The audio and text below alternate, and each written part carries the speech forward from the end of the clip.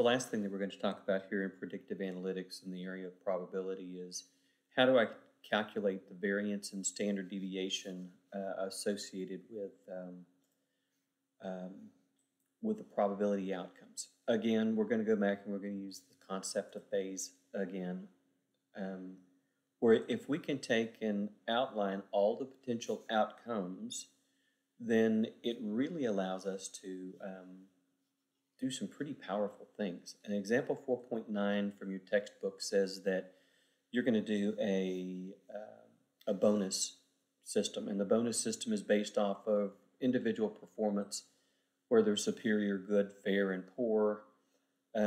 If someone is superior, they get a bonus of 10,000, good gets 6,000, fair gets 3,000, poor gets nothing. The probabilities, though, that it will occur is there's a 15% chance that the person's going to get evaluated as superior, 25 for good, 40 for fair, 20% for poor.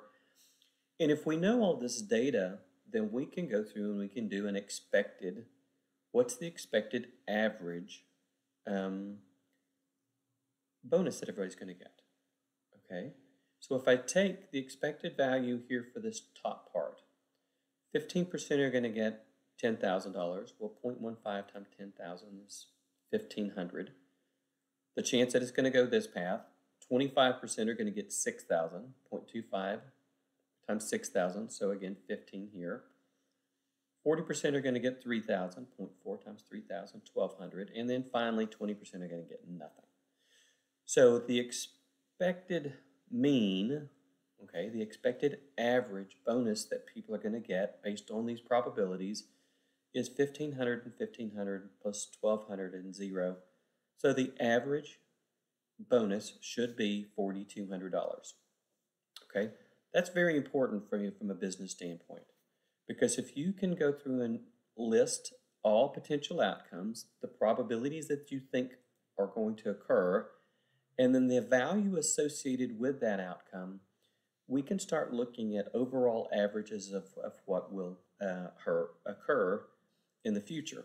Very big predictive analytical technique for us. Again, this is just the average, but we can take and extend this idea also to the variance. As you remember from variance, the way we calculated the variance was we took each individual data point, subtracted away the mean, which we just calculated, then we squared it. Okay, so again, variance is nothing more than each data point minus the average, square it. We're just going to take and use the same exact concepts that we used before. 15% chance that the variance is going to be 10,000 minus 4,200 squared. That's 5050. 6,000 is the data point here. The mean is 4,200. 6,000 minus 4,200 squared times 0.25. This value, continue here, continue here. And so the total variance is, sum all of these things back up again. The variance, the expected variance associated with this schema for handing out the bonuses is 9,970.